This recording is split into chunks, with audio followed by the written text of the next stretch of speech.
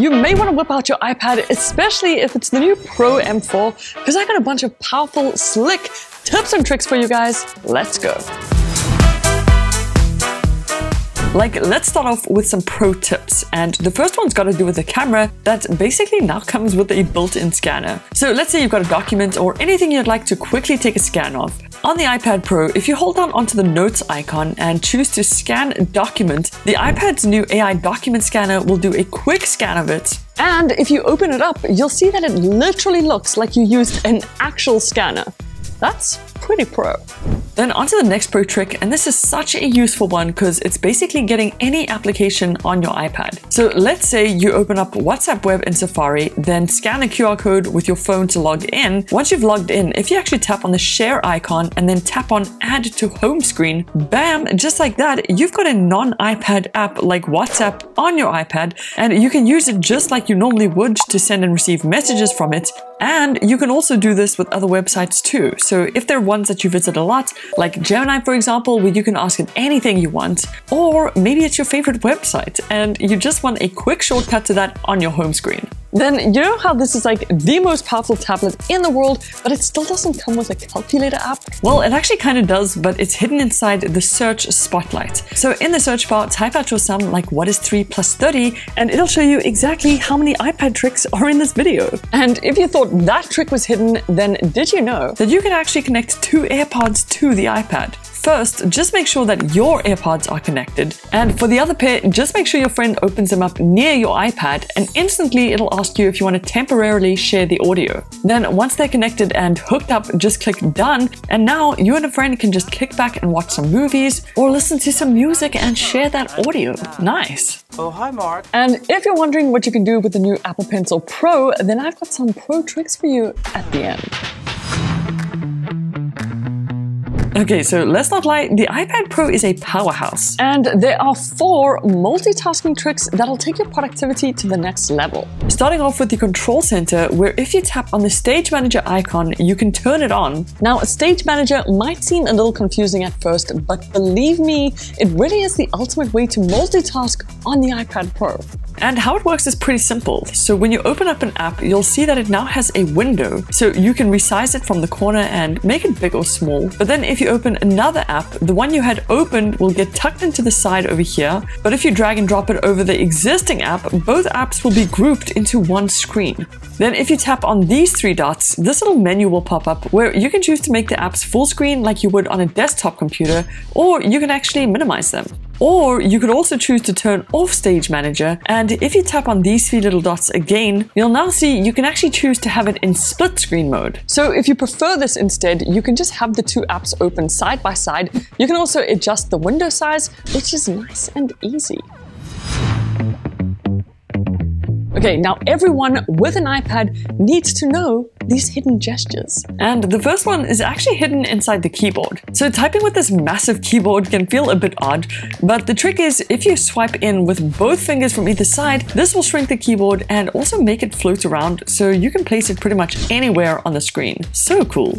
Then next, if you have a few apps open in full screen, did you know that instead of swiping up into recents and then navigating to the other apps like this, you can actually just use 4 fingers to quickly swipe and switch between any apps you've got open. I mean, that's pretty handy. Then for this next gesture trick, and this one's hidden in plain sight. If you're busy browsing the web, then swipe from the bottom right-hand corner, you'll actually open up a quick note where you can then tap on add link and it'll kind of bookmark that web page for you in the Notes app. Or if you happen to find any text you want to copy, all you got to do is select it, then from the bottom right hand corner swipe up again, and now you can just drag and drop that text into a quick note.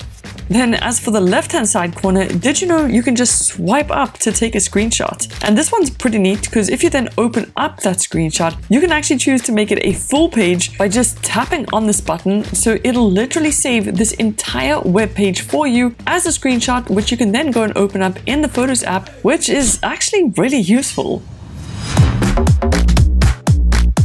So this iPad Pro is a beast, but a lot of people don't really know how to quickly share from it. Like with this little trick where if you select any text, you can actually just pinch in with 3 fingers to copy it. And then if you go on your iPhone and open an app like Notes, for example, and pinch out with 3 fingers, it'll actually paste that text from your iPad. This also works with a Mac as well, so if you select a bunch of text or anything and tap copy, then tap Command V to paste it, bam, it happens in a couple of seconds. But if you want to share things from the iPad to literally anything else like an Android phone or PC, then you've got to check this out. In the App Store, if you search for an app called Local Send, here's what it looks like, and download that to your iPad, but then also open it up on the other device you want to send something to. You can then select media from your iPad, whether it's images, notes, or documents. Then all you got to do is tap the other device's name, and instantly it'll start transferring all those files in a matter of seconds. But now, let's jump into some customization tips. So the basic iPad Pro setup isn't too bad, but we can make it look a lot better. And to do that, we gotta start off with a lock screen. And the first thing I always like to do is grab a good picture. You can actually use live images, but I thought this one looked cool. And I love that it actually blocks a portion of the clock, which, speaking of, if you tap on the clock, there's a few different things you can do with it, like choosing a different font as well as adjusting the thickness. But something I personally like to do is get the perfect color for the clock. And a lot of people have no idea you can click this color picker icon and actually choose a shade from your wallpaper, which is really nifty. Then once all that is done, I'd suggest you add some widgets, and there's a lot of cool ones, like the date, time, some battery widgets, weather stats, and even your reminders. And now that the lock screen is looking good, let's move on to the home screen. Which again, I personally like to set a custom wallpaper for, like this one, which is bright but also simple. But this next trick actually shrinks everything on your home screen to get more space. And it's so simple to do. If you head into your display settings and scroll down, then tap on display zoom and change it to more space, it'll minimize the size of all your apps to give you more space. And another thing I really love to do is if you tap on the widgets menu and actually open up a photo widget, if you swipe all the way to the right hand side, you can add an album widget. And what this lets you do is if you tap and hold down on it, you can actually select exactly what album you want to display. So I like to do one with a bunch of different affirmations in it, and this just gives your home screen such a vibe. Then this is pretty well hidden, but inside your dock, if you tap and drag any app onto another app, you can actually make app folders. And it's always good to try and group the apps in the categories like music, for example. And this way, you can have your home screen clean with all the apps neatly tucked away in the dock. Nice. Now onto some nice and quick iPad Pro tips. Did you know that if you ever want to quickly undo something, you can just shake your iPad, this message will pop up, click undo, and voila! I mean, it is kind of silly shaking such a huge tablet, but it can come in really handy if you quickly want to undo something on your home screen. Then for the next little quick tip, did you know that if you tap and drag something like a picture from one app, for example, then with the other finger actually open another app like WhatsApp, you can drop those pictures straight into that app. And you can also do this for text. So you can just tap and highlight whatever you'd like to copy, then tap and hold it, and with your other finger open the other app like Messages, then let go, and just like that, it is pasted in. And even though this iPad Pro comes with some pretty good battery life, I'd suggest that inside settings, if you scroll down and tap on battery settings, then battery health, you actually turn on this 80% limit option, which basically means that whenever you plug your iPad into charge, it'll only charge up to 80%. And believe it or not, that'll actually give your iPad a few extra years of life whenever you plug it in. But what else can you plug into it?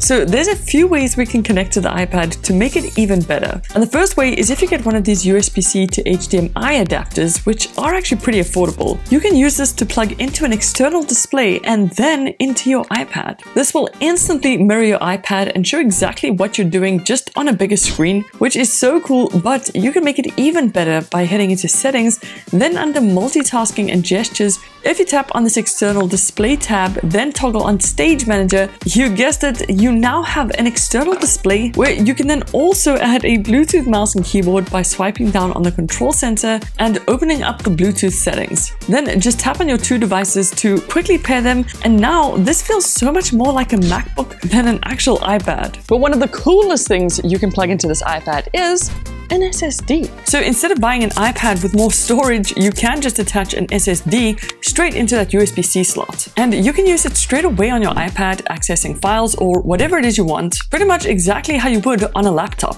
Now that's really nifty. But now let me show you some sick tricks you can do with these bad boys. So the new Magic Keyboard pretty much turns the iPad into a laptop, and there's actually a bunch of sweet key combinations you can do with it. There are literally so many that you would never remember them all, but on the keyboard, if you press and hold down the Command key, you'll see this keyboard shortcuts list pop up that changes depending on what app you're in. So if you're in Settings, for example, and press Command Option D, this will hide and show the dock. But in another app like YouTube, for example, you'll see a different list of shortcuts that's specific for that app.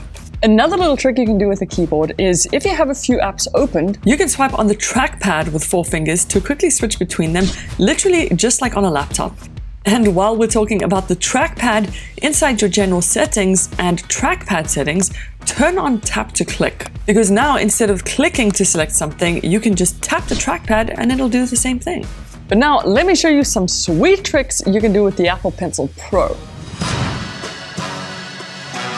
So the brand new Apple Pencil Pro is like the ultimate tool for the iPad Pro. You can draw with it, of course you can take notes, but you can also do some sweet gestures. Like this new squeeze gesture that activates different menus in different apps. This actually makes navigating so much faster, but what you might not have known is if you go into Pencil Settings, then open up the squeeze section, if you tap on shortcuts, you'll see this section open, where if you tap on it, as you can see, there are a bunch of different ones you can choose from, like the timer, for example. And now, whenever you squeeze the Apple Pencil Pro, the timer will pop up. So cool. Or you can even set it to open up an application like Spotify, for example. But besides those gestures, if you ever make a mistake while writing or drawing, to quickly undo it, just swipe left with 3 fingers and bam, it'll vanish. To redo, just swipe right for 3 fingers and it'll come back again. And speaking of writing, back inside the pencil settings, make sure to have Scribble turned on, because with this on, you can literally scribble in any text box on the iPad and it'll automatically turn that into text for you. But the pencil doesn't end there, because I still got 2 more super pro tricks for it. Now for the first pro trick, and this one is so next level, because you can actually use your Apple Pencil Pro on your Mac. Just check this out. On your Mac, if you go into the Control Center, then tap on Screen Mirroring and select the iPad, then make sure to select Mirror Built-in Display, and now you'll see that your iPad is actually connected to your Mac and mirroring its screen. Then what you can do is open any application like Photoshop, for example, and now, just like that, you can draw in Photoshop on your MacBook with your iPad. Plus, you can do this with any other app. Then for my second pro trick, and this is something everyone with an Apple Pencil has got to do, inside the Find My app, make sure to select this plus icon, then choose to add pencil, and you'll see it'll prompt you to just snap the pencil to your case to add it. It's literally that simple. So now, if you ever lose it, just go into the Find My application, tap on Apple Pencil Pro, then select Find. This distance graphic will pop up, and then you can use your iPad or iPhone to find exactly where you left it. So neat. The iPad should be getting a big software update soon, so make sure you subscribe to see some more of that. But I'll see you guys in the next one. Toodles!